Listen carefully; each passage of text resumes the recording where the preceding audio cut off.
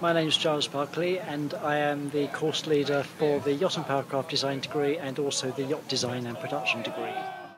Today is the culmination of one of the first year units. If you think about it, this time last year most of the people here were doing A-levels, and now a year later they have successfully transitioned from school into university. They've learnt some good design skills and they have been able to put them into practice in their first probably race yacht project they would ever do. My name's Rory, I'm on Yacht and Powerboat Design.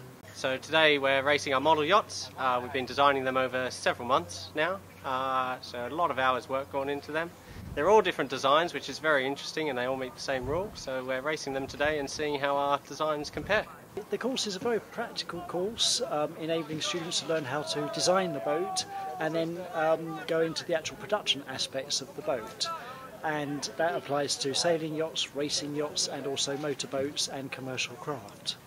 At the end of it, students are able to go into the wider world and obtain jobs either in design offices or in production organisations. My name is Alvaro and I'm the winner of the model boat race. I'm from Spain. Yeah!